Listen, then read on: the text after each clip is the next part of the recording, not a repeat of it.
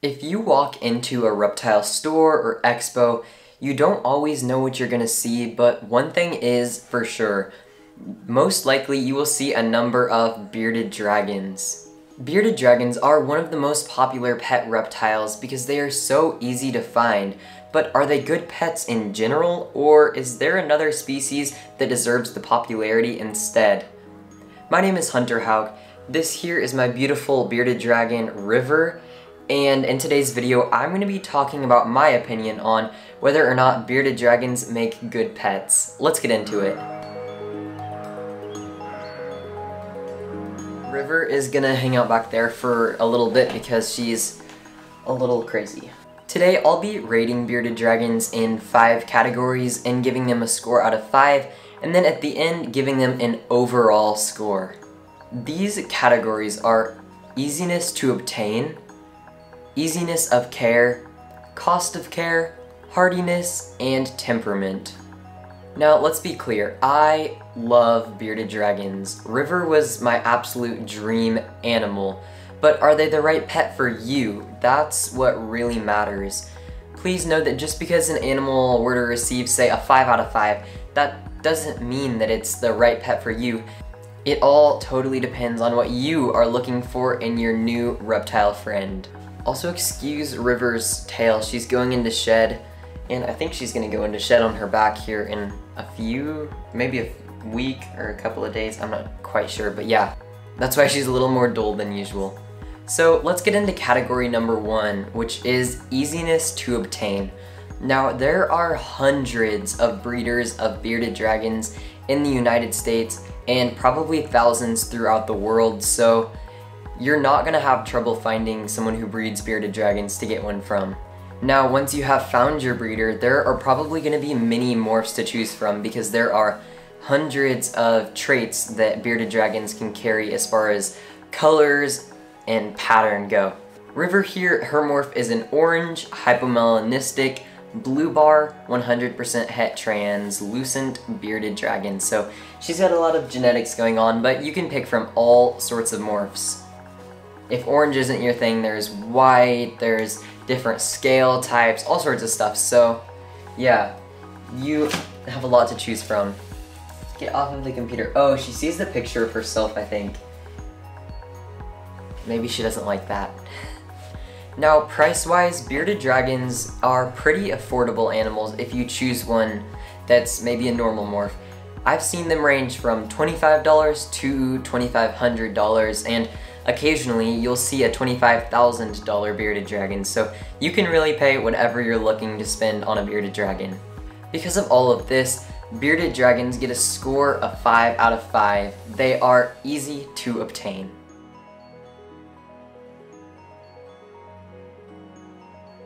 Now, category number 2 is going to be ease of care, and this one, they're not going to get a 5 out of 5, let's just say that.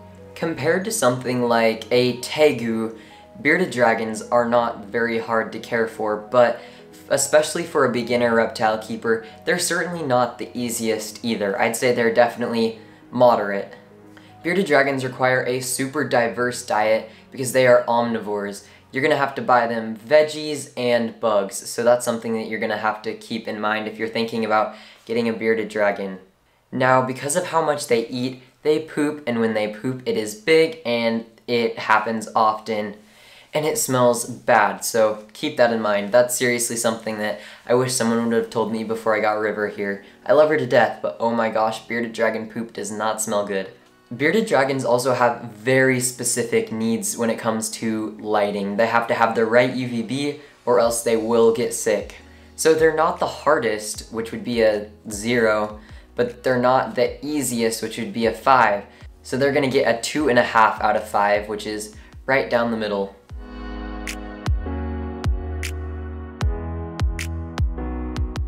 The third category that we're going to be looking at today is the cost to care for a bearded dragon. I just want to say, if you have never owned a reptile before, you need to know that caring for any reptile can be expensive. Pet companies love to throw the word reptile onto something and then mark it up by 20 or 30 or even more % because they can. Now, specifically bearded dragons, they require a really large enclosure. When they're adults, people recommend at least a 4 foot by 2 foot by 2 foot or 120-gallon enclosure. They also require very specific UVB, which can get expensive, as well as very specific heat bulbs, which those too can get expensive. Bearded dragons eat a lot of insects, so something like a leopard gecko, their food alone isn't going to be that expensive, but a bearded dragon might be. So as far as rating, the cost to care for a bearded dragon, with 5 being the least expensive and 1 being the most expensive, bearded dragons get a 3 out of 5. Before we move on to category number 4, I just want to say that I do have a Patreon page.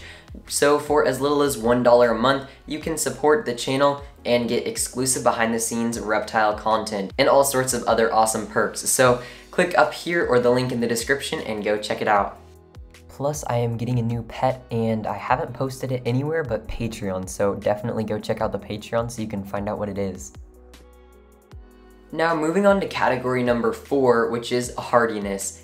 If you properly care for your bearded dragon, they are very hardy animals, but if you are not properly caring for your bearded dragon, such as not giving them the right lighting, they can develop metabolic bone disease. And she wants to climb onto my shirt. River, that hurts.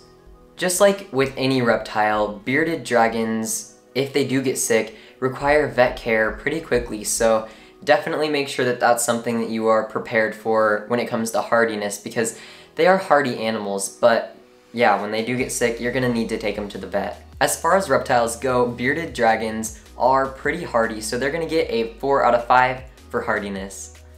Now, our final category is temperament. Bearded dragons are calm animals which are easy to tame.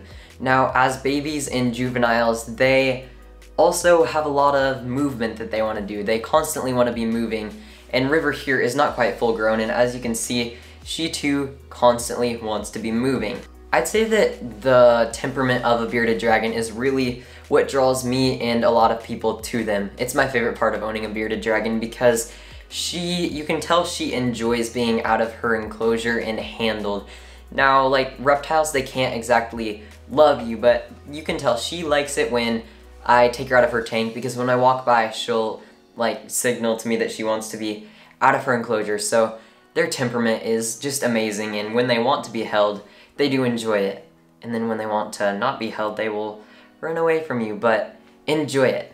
As far as reptiles go, unless you're looking for something as big as a tegu, it's hard to find a friendlier pet than a bearded dragon. So for that, bearded dragons are getting a 4.8 out of 5 for temperament.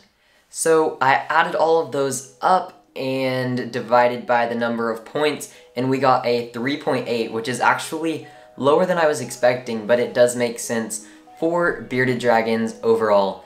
I think that they are, I don't want to say overrated because they're amazing animals, but I think that whenever someone asks, what reptile should I get, you shouldn't just say a bearded dragon, because they are not going to be right for everyone. If you think that they are right for you, go get a bearded dragon because it will be an awesome pet. But if you think, maybe I should look into different options, then definitely look into different options, because you are going to want an animal that you will be 100% a good fit for. So if you think that all of those things sound good and okay to you, go for it.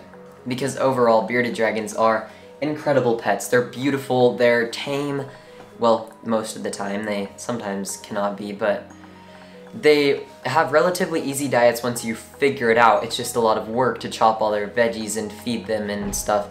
But again, bearded dragons are incredible pets for the right person. Thank you all once again so much for watching. If you want to see River and all of my reptiles, be sure to go follow me on Instagram. If you want to support my content and help me make more of these videos, please head to shop.hunterhauk.com and check out my line of awesome reptile clothing and products. Now, do you think that bearded dragons make great pets? Definitely comment your thoughts below and we can have a conversation about that. Once again, my name is Hunter Hauk. Thank you so much for watching, and I will see you next time.